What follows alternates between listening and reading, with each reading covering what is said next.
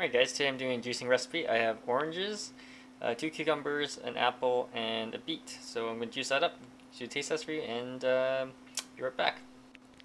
Alright, so I got quite a bit of yield. You know, if you don't want to include too much of the foam here, I got about 750 mils. So let's do a quick taste test, and I will do that right now.